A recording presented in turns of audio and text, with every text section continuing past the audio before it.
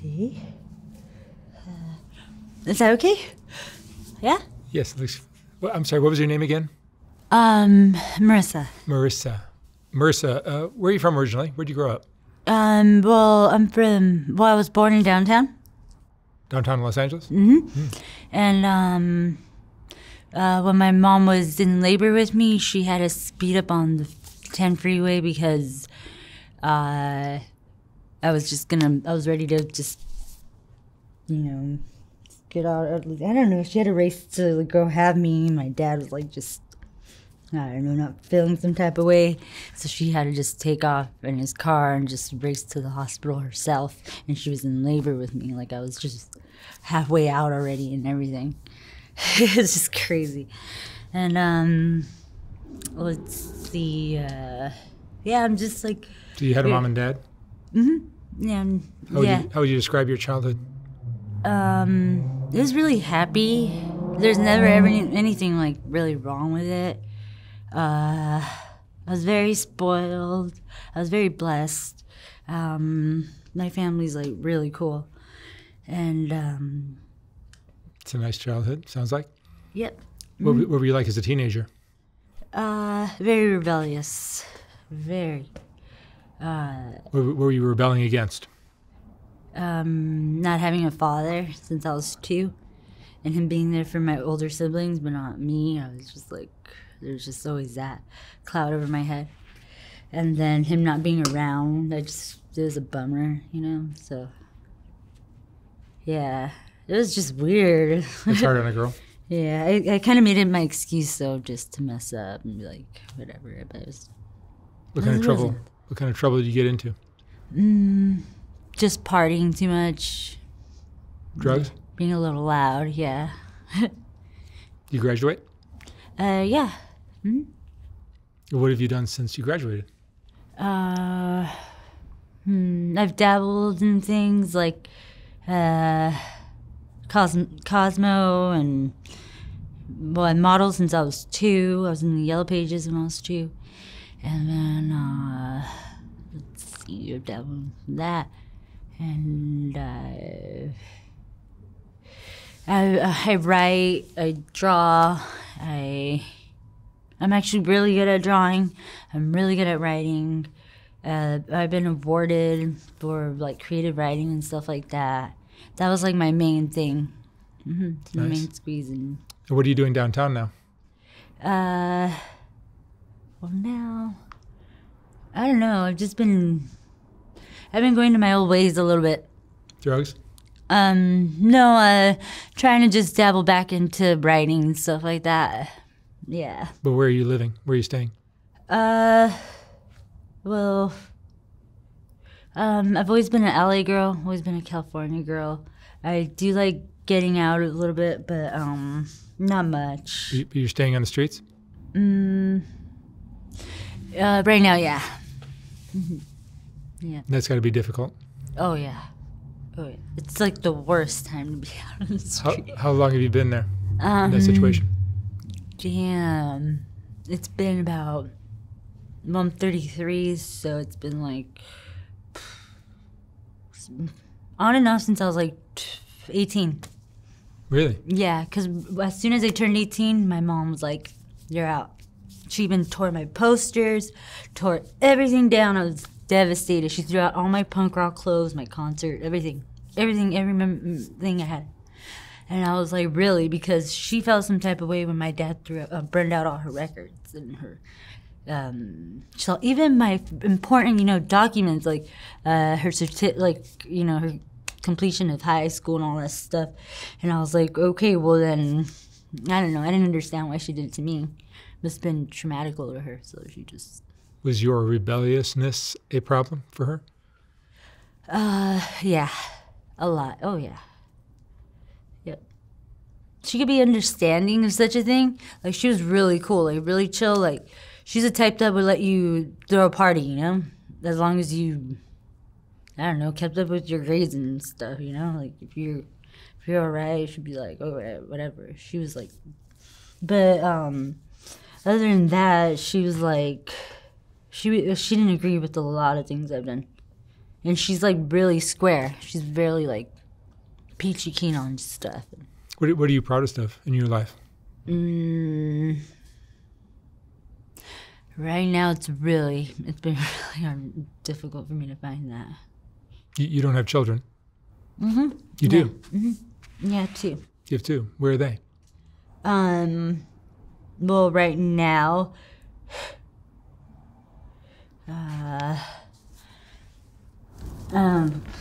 it's been difficult.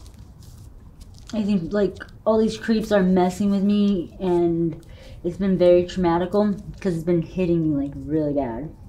And I've already been dealing with a lot. And I was a really good mom, and we were like, you know, really cool and stuff. And it's not even fair what's being insinuated and thrown in the air, you know. Even just the thought has been like just breaking me down. But people, But you lost your kids for what reason? Well, because I didn't lose my kids technically, but I think it was just someone being an asshole because I had told one of my kids sentimentally, like, I'm never gonna let you guys, you know, go, and I specifically said that that's never gonna happen, and someone just wanted to be an asshole and be like, well, boom, it happened, you know. They just wanted to knock me off my high horse. Is it because of drugs? No, because I stayed sober and I was really good. I was being really good, and yeah, it wasn't that. It isn't what you think, but it did like I guess eventually it did, you know, erupt to such. The drugs are now part of your life currently? Not really. Not as much as people think. Yeah. And if there were drugs being used, what drugs are your go-tos? Well, right now my battle is I'm really missing drinking a lot, and I was an awful alcoholic. So that's just a little thing. It's whatever. It's not that bad. When you say you were an awful alcoholic, what does that mean? It's not that bad if you make it a bad thing. I mean, it's like, ooh, you know. It's not. I mean, it's just weird. I barely took a swig the other day, and I was like, just gone.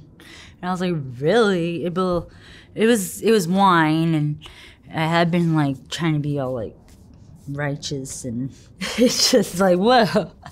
It was barely a sip or something. It was just really weird, you know. It was spiritual and stuff. I was like, oh, great. It was really funny.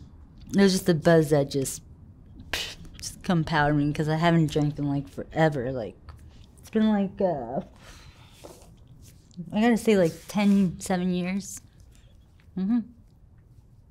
Was it just a sip and then you did not go back, or It's been a long relapsed? Huh? Have you relapsed or no? No. Thank God. That's good. Mm-hmm. I was like really like just heavily shaking. Like it was really weird. I was scared of myself to like drink, you know? I was about to, and I was just like, it was just really weird. It was too much. Like I was just a nervous wreck. I was like, what the fuck? And I put it down, you know? I was like, all right, then that just goes to show I can't just handle that right now. Do you have regrets in your life? Oh, yeah. I was actually thinking about something. What was it? I was thinking of such a heavy one. Oh, yeah, about my friend. It's so weird. It's me being an asshole to a good friend, you know. That's... What's your biggest regret? It's funny, the irony, she was an alcoholic. I mean, we were alcoholics together, so... But what is your biggest regret?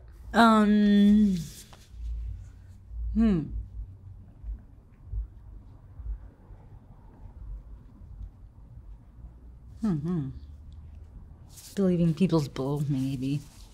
You know. The average word, too. That's all. Do you have friends? Not anymore. I used to have really good diehard friends. And I don't know what happened. You know, it caught up with me. I was like, I just hadn't seen them anymore. And I was just like, whatever, fuck you. I got really mad, you know, in the fact that they didn't, like, come around anymore. And I was like, you know what, I didn't even check to think, like, are they, like, dead or alive, you know? But, It sounds like you might be talented. Do you have dreams of doing anything with your life? I don't know. At this point right now, I don't know. I'm not sure. What would you say is your greatest strength? Strength.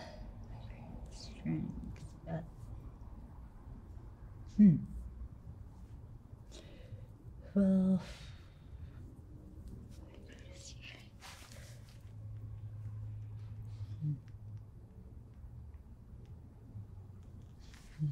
I don't know.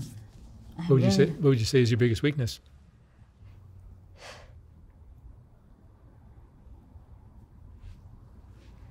Maybe it's anxiety to both of us. Yeah. I didn't even know anxiety existed, and when I found, if I ever like came to even finding a clue of what anxiety was, I just would ignore it, you know. But then I was like, ew, like, you know. What helps you with your anxiety?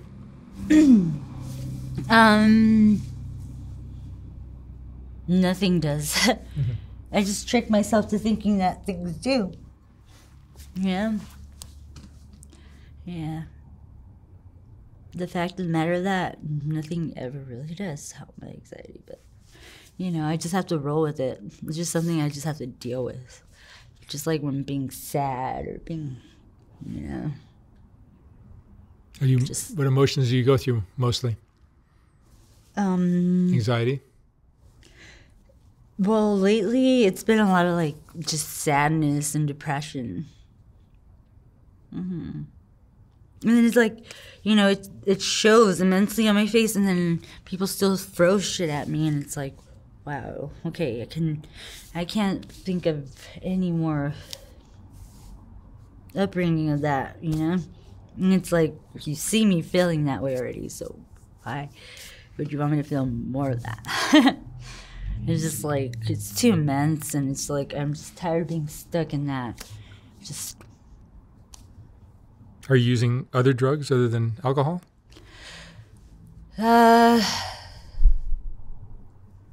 Well, I'm back on my meds, which is like, you know, the good old Seroquel, and, you know, I actually started liking it a lot more, because before I was like, no way, you know, I hate that shit, you know. And you're taking Seroquel for what?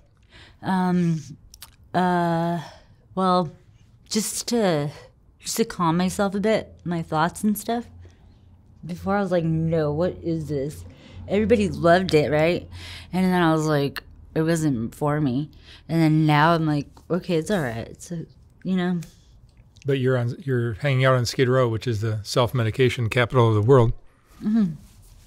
What's your reason for being on Skid Row? Well, I was just there visiting. I didn't even know that was Skid Row. So, yeah. You're visiting. Who are you visiting? Nobody. I was just there. I don't know. Nobody's just there. Well, I just met up with someone who I thought it was an old friend, but he just looked like an old friend, and it was a mistake. And yeah, I was actually on my way back to go back where I usually prowl, and I was gonna go see how my I don't know. I was gonna go see how some people were doing, but lately that hasn't been like, you know, to my gets, so you know what I mean? I don't know. Have you been in love before? Yeah, of course. How'd they go? Well, they all committed suicide. So, When you say they all, how many is that? like 2, 3 to, I don't know. I don't want to say anymore because that's fucked up. Yeah. How does he feel some type of way? 'Cause how else?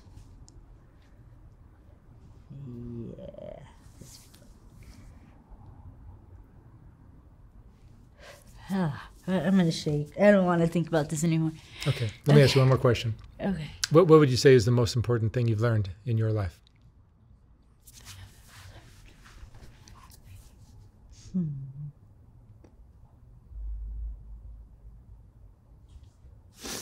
I don't know.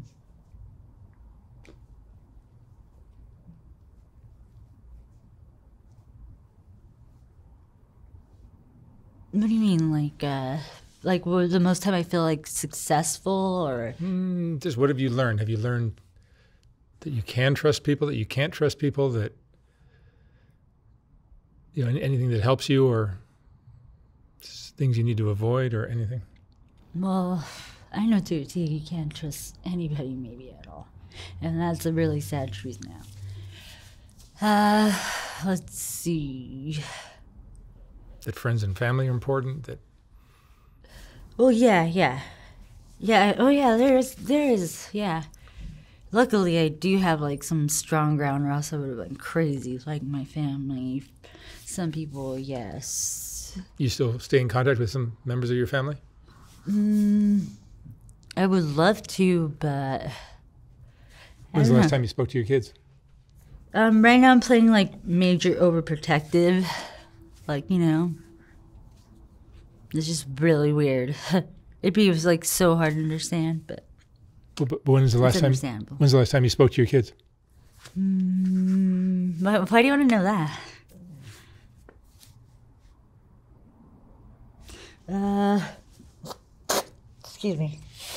Well, I don't know, but that's making me feel some type of way because I feel really awful nights, balls, and I can't just be like, oh, hey, you know, obviously, I mean, there's been problems throughout LA, and it's an account of me and all this, and, you know, I've been actually handling pretty well on my own, you know. I mean, Jim Morrison controlled all his concerts, right? He was kind of, that was kind of incredible. So, yeah. All right, darling, I'll let you go. Okay, thank you. Thank you very much.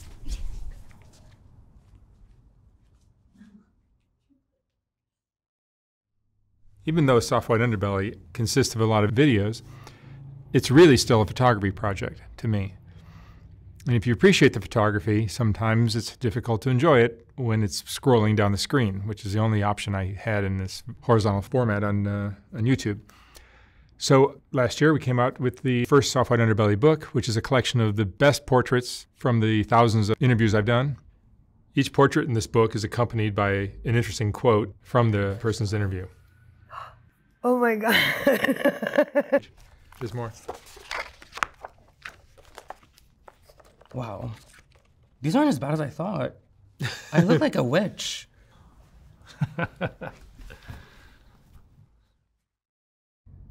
I will not be reprinting this book when it sells out. So once it's gone for good. You can order yours at softwhiteunderbelly.org. $125, $150 for a signed copy. And thank you for watching.